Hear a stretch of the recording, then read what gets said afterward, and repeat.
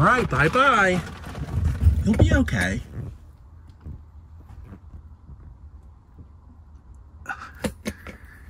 Oh, spoiled.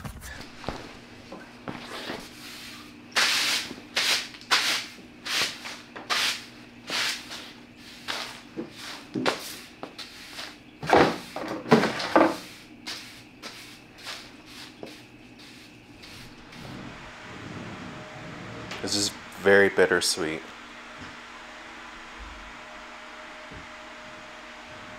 I don't know how I feel about this. This is strange. This is very unusual.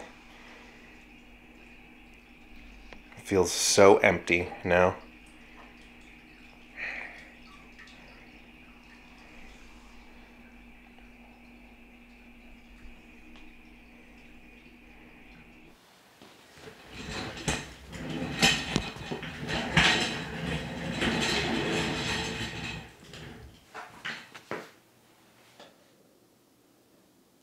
How does that look?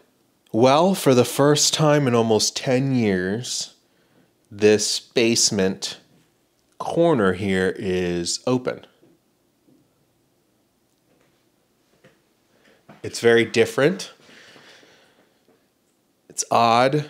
It's something I'm not used to.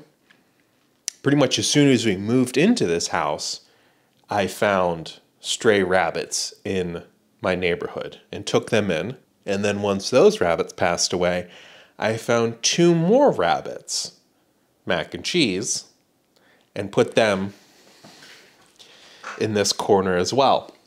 So this is a whole new world for me. I mean, there's still some stuff over here. I got some boxes, eBay boxes, a storage container filled with Timothy and hay that the rabbits eat that I will donate to the rabbit foster that I worked with mac and cheese. So there's still some stuff here, but I don't think I told the full story of how I found mac and cheese. We got a little bit of a problem here. Found 2 more rabbits in my neighborhood. So back in February of 2023, I found mac and cheese, 2 little bunnies that had escaped someone's backyard. But before rescuing them from outside, I had been keeping an eye on them for a fair amount of time. If you hear some rumbling over on the side here, some scratching and clawing, it's not your imagination. It's a pet turtle. Right now he thinks it's a great time to climb up and down his sunning rock. But I digress. I had been keeping an eye on mac and cheese for a while now. So basically, they were left unattended out in someone's backyard. Someone had a fenced-in yard. Their fence was also falling apart. And they just had these 2 little bunnies running around outside. No real cover. I don't think they had an actual cage for them. They maybe had like some type of pen area for them, but I don't know if the rabbits were actually contained in them that often. I mean, these poor little guys were out in the rain, the sun, the heat, the cold, everything, just completely exposed. Maybe sometimes they could go under the deck and hide if it was really bad weather.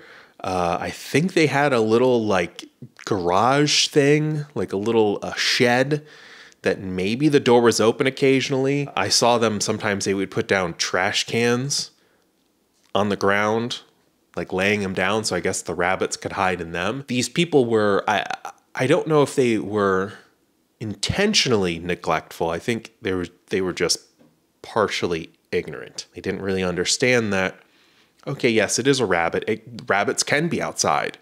A lot of people keep their rabbits outside, but they keep them in pens, cages, some type of hutch where the rabbit can go in, they can have hay and food and warmth, but just having them run around in your backyard just eating grass with barely any cover is neglectful. So that really frustrated me for months. because I would walk around the neighborhood with Rivers. We'd go on walks, and I would pass this house all the time, and I'd see these poor little bunnies outside in the rain or the heat. They just looked miserable. They looked not well taken care of. Their children would come out sometimes and play with them, maybe, but I just it would stress me out to a point where I would get very anxious at night in the middle of winter. So I would be lying in bed. I remember we had a really rough winter at one point.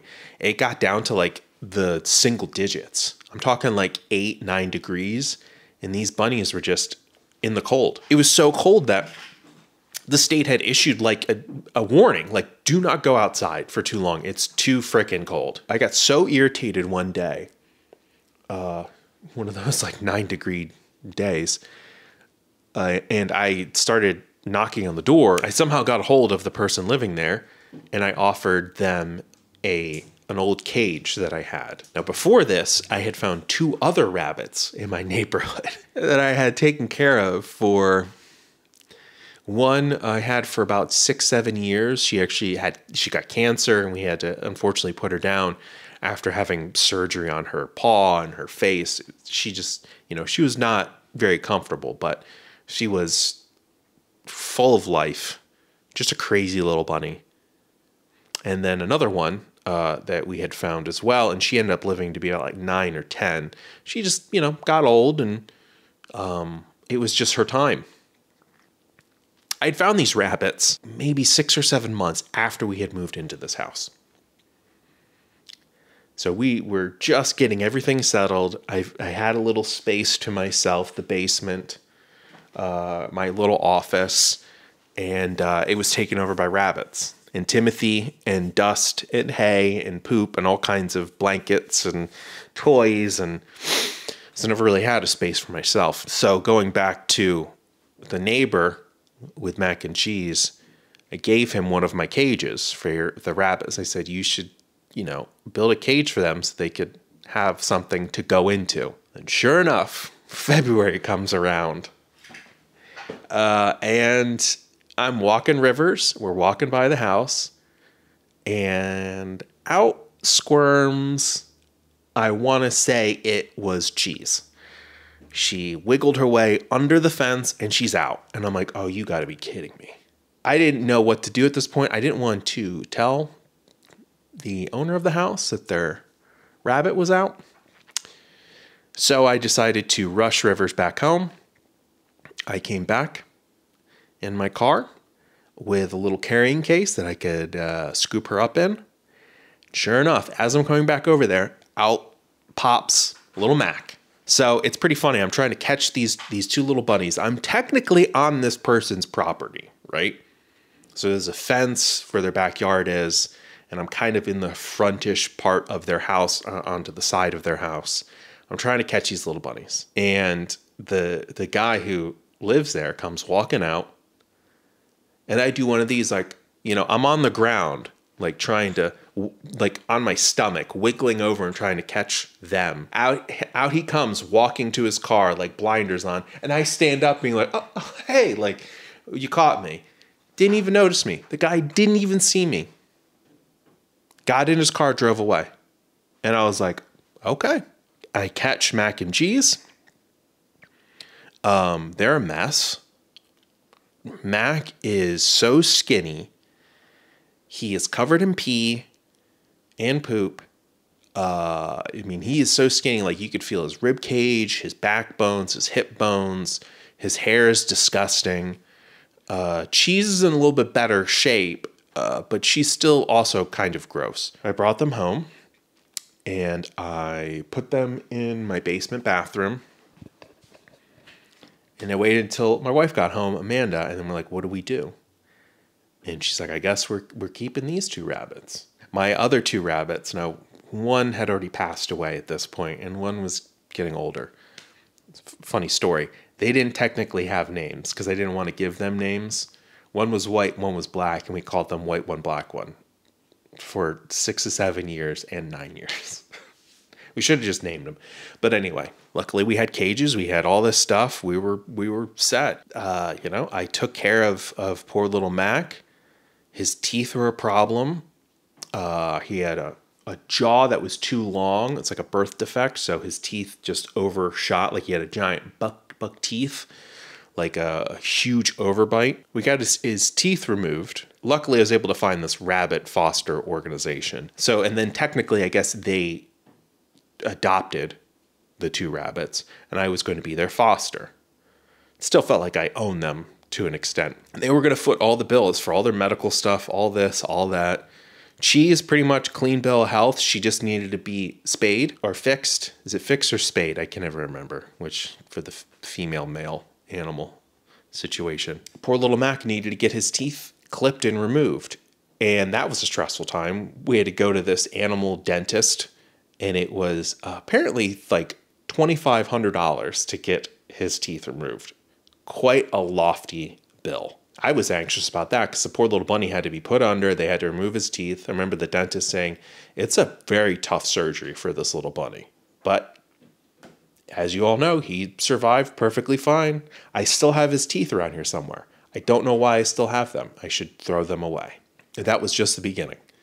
Got his teeth removed. He finally healed up. Had to take him to the vet a couple of times to get checked up here and there, check on his teeth, check on this, check on that. Lots of going back and forth, okay? So that's just within the first, I think we are not even in, we're in like March or April at this point. And then soon after that, the poor little guy starts getting abscesses in his nose. Some type of, he got sickness from something. We don't know. It might have been somewhere in the foster when we were at, we took them to like a bunny event. Might have gotten it from another bunny. I don't know. But he grew these abscesses in his nose. It's just an infection. And it was just a lot of, okay, we would get one abscess removed. The poor little guy had to be put under. They removed it. I had to give him medicine, had to give him this, had to give him that. Then another abscess would come back. All over again. He had to be put under, get removed. Did this 3 or 4 times. I'm not even kidding you. This poor little bunny was in and out of the vet every other week, it felt like. It was a lot. Gosh, that was a lot. Cheese, fine. Nothing wrong with her. So finally, after about 10, 12 months of medical issues with poor little Mac, finally stabilized. Everything's good. We think we finally got the infection. The vet like carved a chunk out of his nose, and I think she just got all the infection that time. So he's got a big old dent on his little nose. And every other Sunday, the foster home would have these little adoption day events. I took Mac and Cheese there 2 or 3 times. And on this most recent adoption day event, dropped them off early, and I had to pick them up early because I had some other plans to do and stuff like that. It's usually an all-day event. It starts at 10:30 and it ends at like 5:30. I came a little bit early. I came at like 3 to pick them up. And as I'm walking in, because normally it's just a house. It's a big house that they've converted into this rabbit care facility.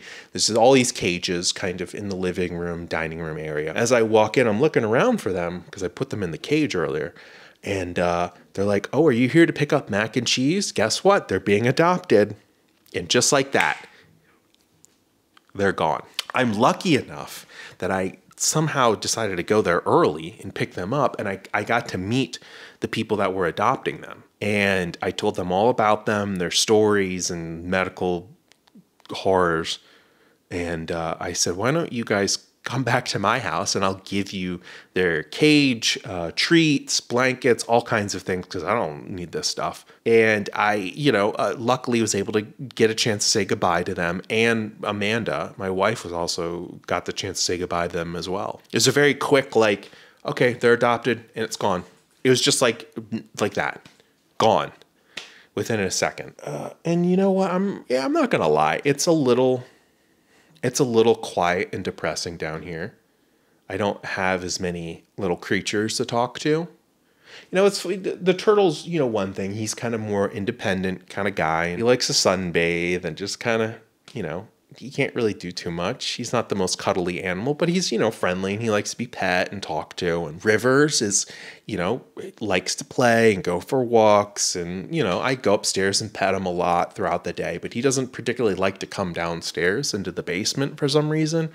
I think maybe there's too much stuff going on down here with me editing and all this stuff. But yeah, it's different.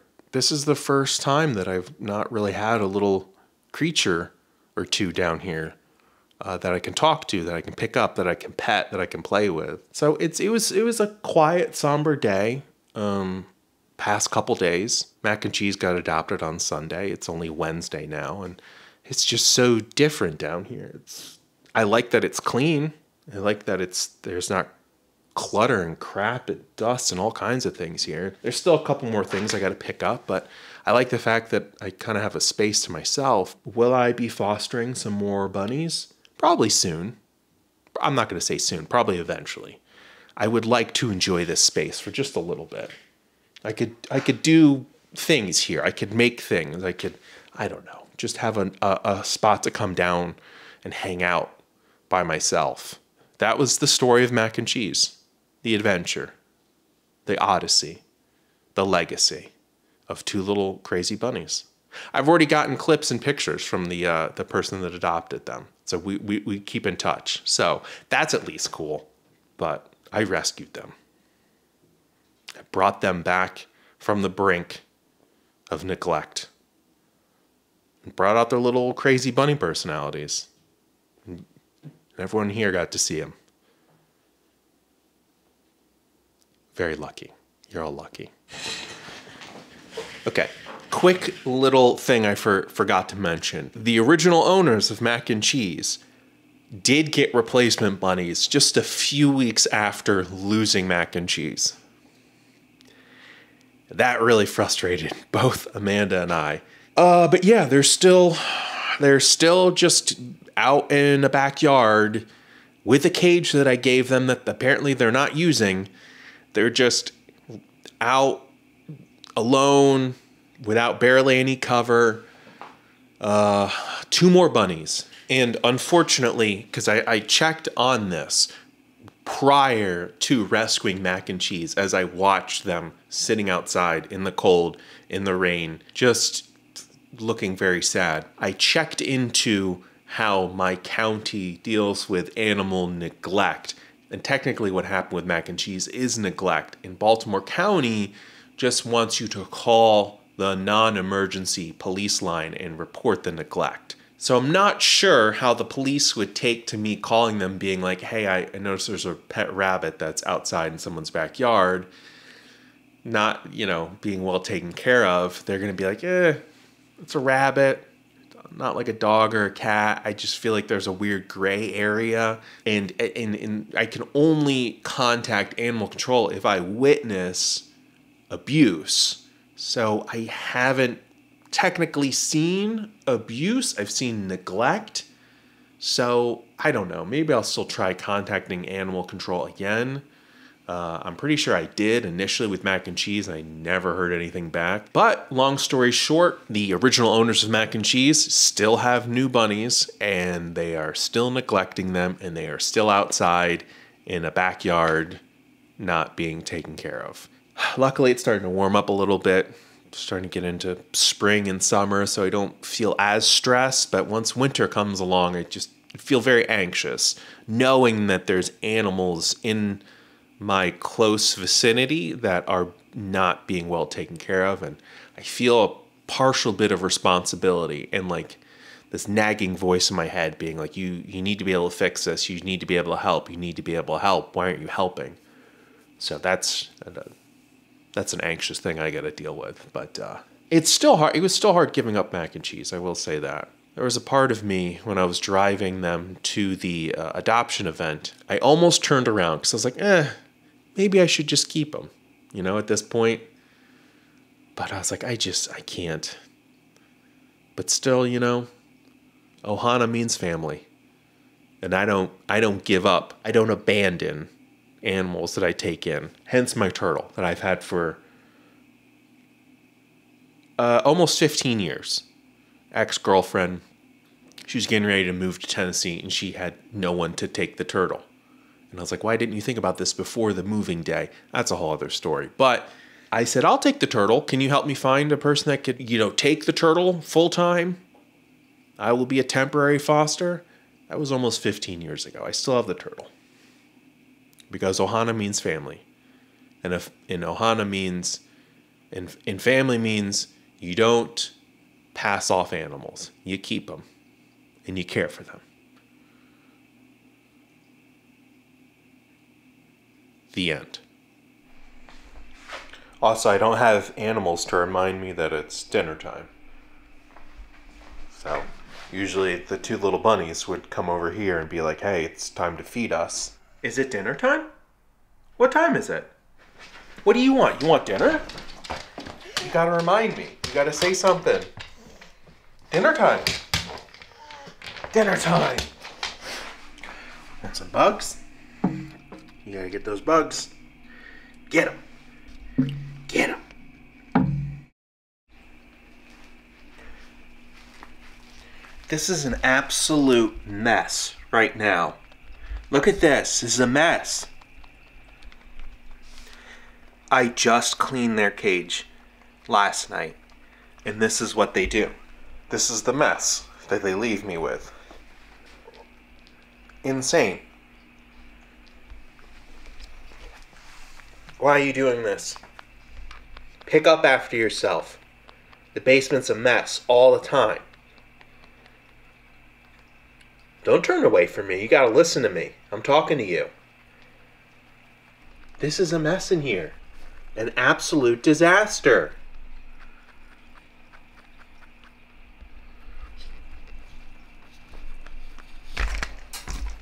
Don't push the camera out of the way.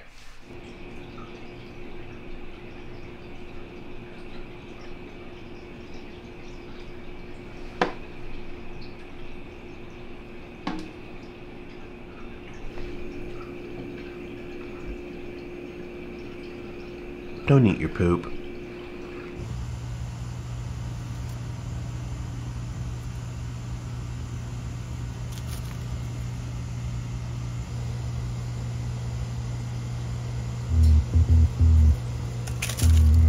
What is that?